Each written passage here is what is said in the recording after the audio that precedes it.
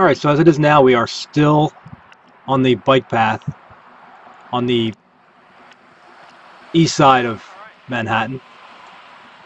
Looks kind of scary here, but it's not. And where we're at now is we're essentially going to approach our left turn, which will be up at 23rd Street. Now here's a little history for you. 23 Skidoo, the saying comes from back in the day, in the early 1900s, the police would have to run people off because the wind would blow up women's skirts, and they would tell the men 23 Skidoo.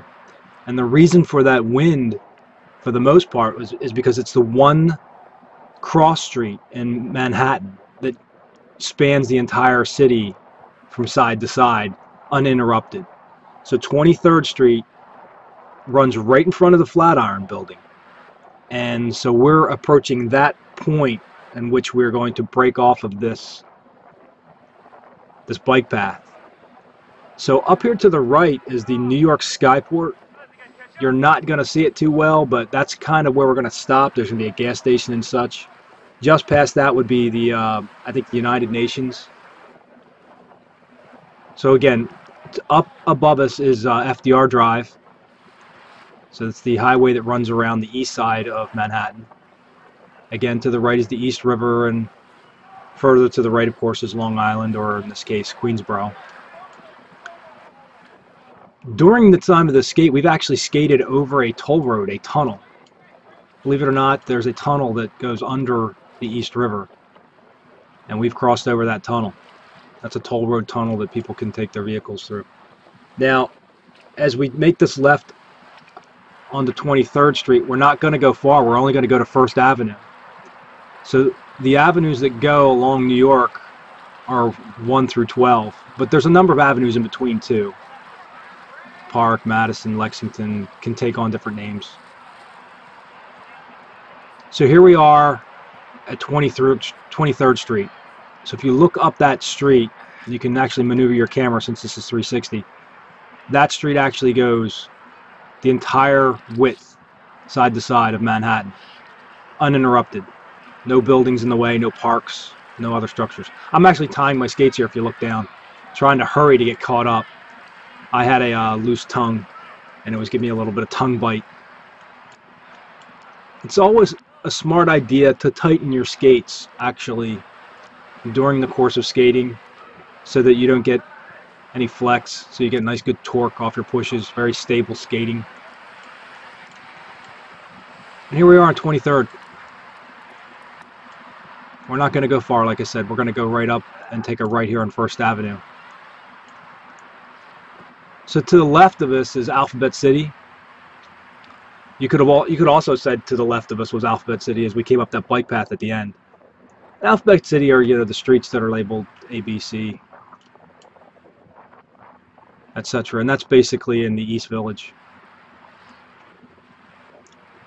So as we skated up that path, the East Village was to our left.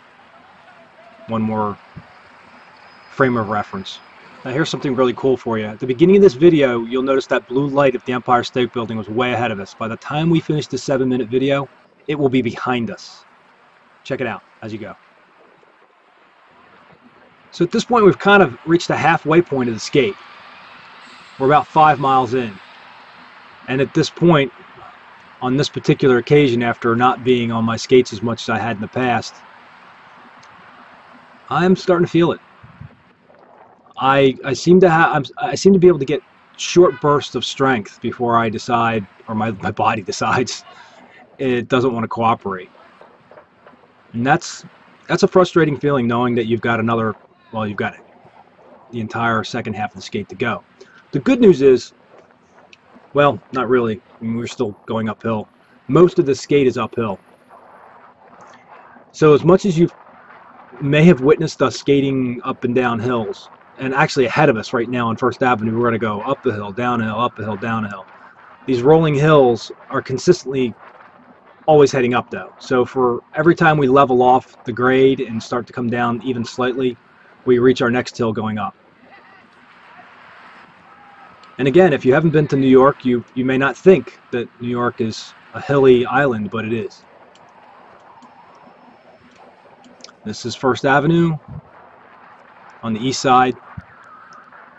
As you can see, it seems a little metropolitan here without the burden of, I guess, a lower class citizenship. And the funny thing is, like, lower class in New York City is not poor. You can't live on this island without having bucks.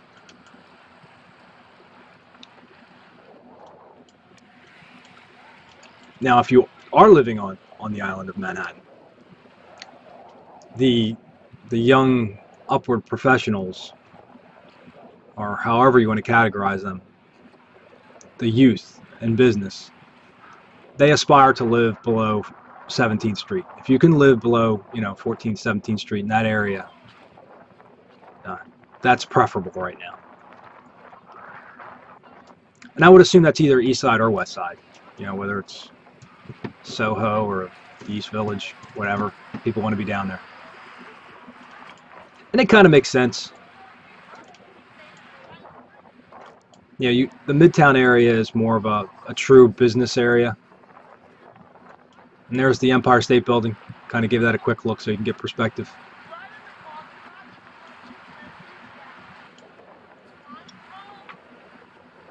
You can see we're observing one lane. You might be asking yourselves, why are we not in the bike lane? That's a $64,000 question I don't know the answer to. The bike lanes are better. I do think that some of us try to avoid them simply because of the bikes. If you kick out and your leg gets caught in the wheel, I've told the story, bike flips over you. It's a big mess, and I have personally seen it on the Hudson Parkway, Hudson Bike Path on the other side of the island. Again, there's the Empire State Building, so if you want to change your view here as we're going and look left occasionally, you'll see it to our left. And that's over on 5th Avenue.